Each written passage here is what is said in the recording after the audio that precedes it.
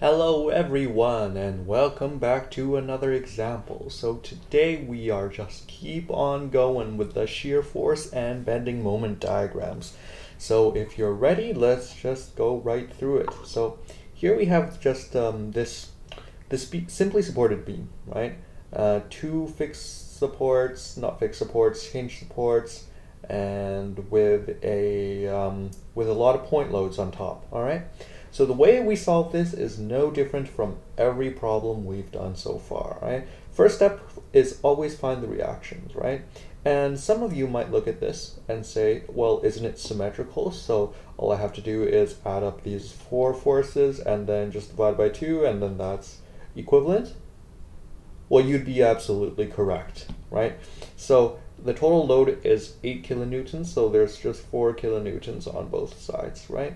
If you're unsure, you can always do your sum of forces and sum of moments, right? So if you just do sum of forces in the y direction, right, and then you get equal to 0 for, ay plus by, and then minus 8 in total equals 0, ay plus by equals 8, and then your sum of moments around, let's say, a counterclockwise equals positive equals 0. So you would have 2 times 4, and then, well, I'll just write it. So 2 times 4 is 8 plus, and then 8 times 2 is 16, 12 times 2 is 24, 16 times 2 is 32, and finally,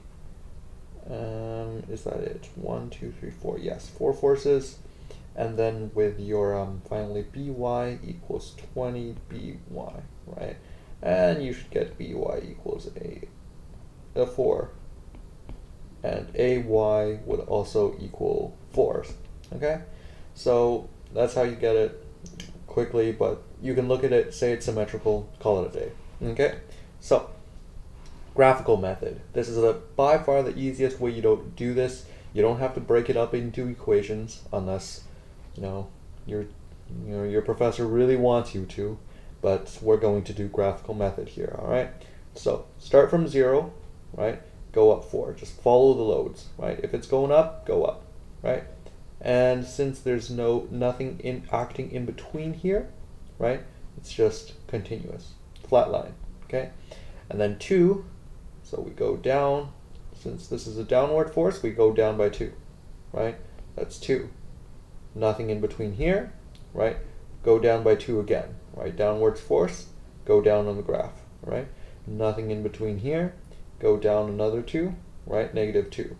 And then nothing in between here, and then finally go down another 2. And then finally, last force goes up, back to 0. Okay, that's your shear force diagram. Easy peasy lemon squeezy, right? So, how to draw the bending moment diagram? Area under curve. Okay? First, we are going to find this area, right? 4 times 4 is 16, right? And then 2 times 4 is 8. Negative 8, negative 16. Symmetrical. Okay? So, if, let's say, give a benchmark, this is 16 and this is 8. Right? We go up. Go to 16.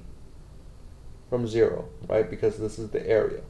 It's a rectangular area, therefore, constant straight line going up. Right? And then go up about half of that, so that's plus 8, right? That's this area. So 16 plus 8, 24, right? No area in between here, 0, right? And then minus 8, so we know it's kind of symmetrical like this. So 16, then finally 0, right? Let me write this on this side. There you have it. Okay, all straight line portions. And that's your shear force and bending moment diagram for this problem. Super quick, super easy. If you understand the principles, you should be able to get this, but I know that some of the loads might confuse some people, and all you need to do is just remember it only affects the shear force diagram.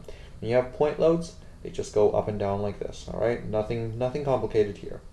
Okay, so it's all about the pattern recognition. Again, if you can't see that it's symmetrical, just use sum of forces and sum of moments. You get the same thing. Okay, and yeah, remember to add the area, straight line, right? Because it's rectangle. Negative area, you decrease, you subtract it by that amount. And yeah, quick example today. So yeah, if you found that helpful, that's great. Keep on practicing, and if you don't get discouraged. You know, these things definitely do take time. I'll have a lot of examples on this channel soon. All right. So yeah, that covers it for this video. Hope you guys enjoyed, and I'll see you guys next video.